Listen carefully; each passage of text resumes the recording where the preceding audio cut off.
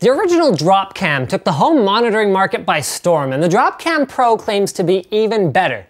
Maybe it's as amazing as they say. Maybe it's designed to prey on people with more money than sense. Maybe the truth lies somewhere in between. Watch on to find out.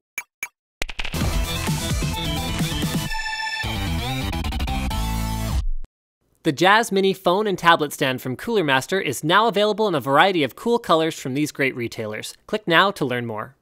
The unboxing experience for consumer-friendly products from smart brands is always good, and was actually kind of fun in this case, because other than hearing ads on the radio, I did no research on the Dropcam Pro before buying one to do this review.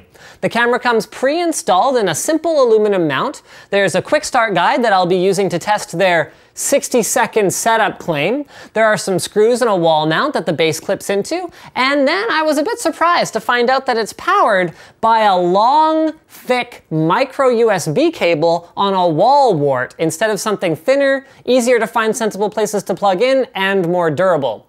Let's go back to the camera though. At the front there's an all-glass 130-degree wide-angle lens, not good for a cinematic look, but definitely useful if you want to monitor a large area since there's no support for pan and tilt, and behind that lens is a new high-sensitivity 3/8" sensor. That's about 2 times the surface area of the older HD model, making it better for low-light situations. You can't see them now, but around the lens are some unexceptional IR LEDs that it uses for night mode, and then at the bottom we find the micro USB plug for power or setup if you decide to use a PC. Finally, internally we find a speaker, as well as a little microphone port for two-way voice, a dual-band wireless end setup, and Bluetooth Low Energy for setting up with a smartphone or tablet if you choose to go that route. Now on to setup, but first story time.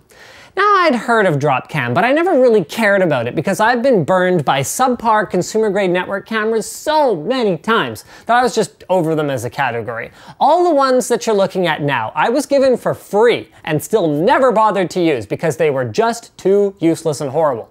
And it was always the same issues: complicated setup, flaky apps, rubbish image quality, and worst of all, feature lists that were so short, it was almost like the manufacturer was intentionally nerfing the product to avoid cannibalizing the sales of a higher-end offering, in spite of the fact that many of these companies didn't even have higher-end offerings. Anyway, the thing that made me say, maybe there's something to this, was the fact that Nest, owned by Google, acquired them.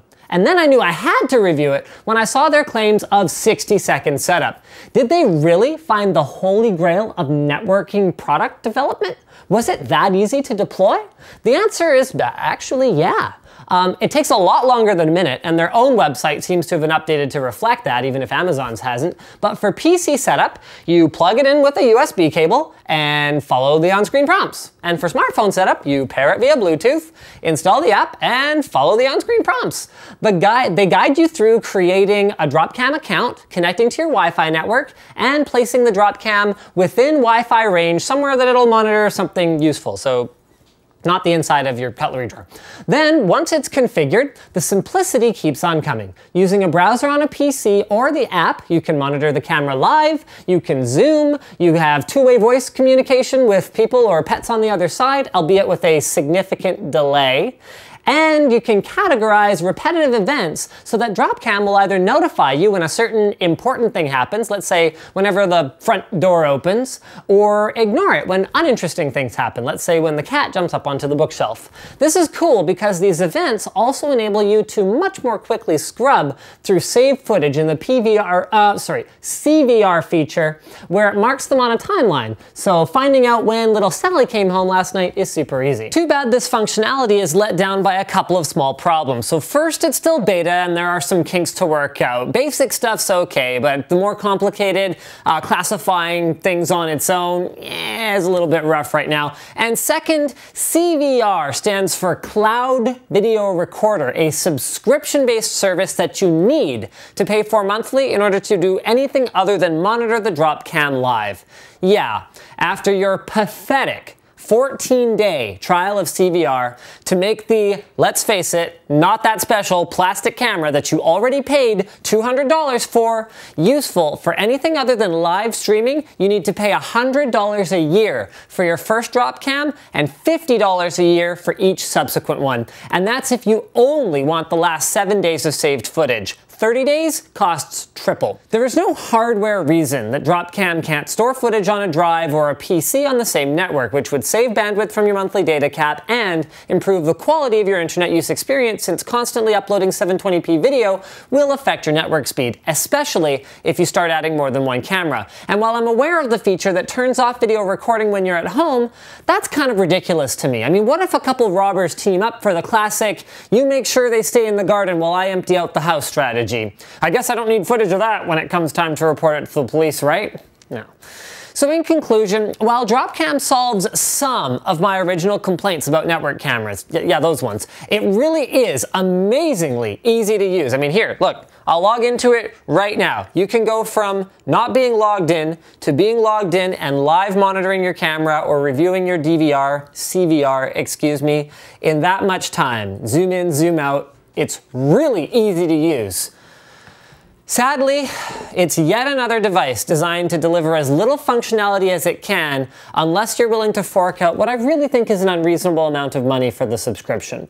But honestly, I don't blame Dropcam for any of this. For over a span of, let's say, 3 years, charging each customer $500 to maintain 7 days of recorded video from a camera that isn't weather resistant, is powered by USB for some inexplicable reason, and becomes nothing more than a fancy baby monitor the instant that they stop paying for the subscription. Dropcam saw customers paying $30 to $50 a month for much less useful home alarm systems. They delivered a better product, saw amazing success, and got bought out. Good for them. No, the one that I blame is the other consumer networking and video surveillance companies who had years to get their act together and deliver something that works half decently and couldn't manage to do it. So now we have this. It works, I just think it's too expensive. Speaking of things that work half decently and aren't too expensive and let you watch videos, Hulu Plus. Wow, that was a terrible segue. Anyway, the Plus part of Hulu Plus is key. Compared to regular Hulu, this gives you access to all current season episodes of a bunch of network TV shows on your own schedule and lets you stream videos on pretty much any device you already own, like your iPad or Roku. Hulu Plus gives you access to more obscure stuff like Korean dramas, kids shows, and Criterion movies, so you can be watching an anime like Sword Art Online, then switch over to the latest episodes of a network TV show like Bones, all within the same service. You'll also get access to originals that you can't get anywhere else, like The Awesomes, created by Seth Meyers and Mike Shoemaker, an animated comedy about a misfit group of superheroes. All 10 episodes of Season 1 are available now, and Season 2 premieres on August the 4th. So guys, be sure to check out Hulu Plus using my link, huluplus.com/Linus, to get a free 2-week trial. It costs only $7.99 a month once you're done with the 2-week trial, and if you use the link in the video description, again, that's huluplus.com/Linus, you get that extra week free, since they actually give you a 1-week trial for free no matter who you are, even if you sign up without a code. But 2 weeks is better than 1 week, right? Yay! Unless it's community service for that time that you... Anyway, what was I talking about? Thanks for watching the video, guys. Like if you liked, dislike if you disliked. Leave a comment. Tell me, am I being unreasonable? Is $10 a month totally fine and making you pay more with each one? I mean, is it just a matter of, well, Linus, it's that much better than everything else, so, you know, that's why? I'd love to hear from you guys. Do you have a Dropcam? What do you think of it? Let's just leave it at that. There's a support us link in the video description where you guys can buy a t-shirt, give us a monthly contribution, or change your Amazon bookmarks to one that gives us a little kickback whenever you buy, I don't know, Dropcams or whatever else you're buying on Amazon. And I think that's pretty much it. As always, don't forget to subscribe if you haven't already.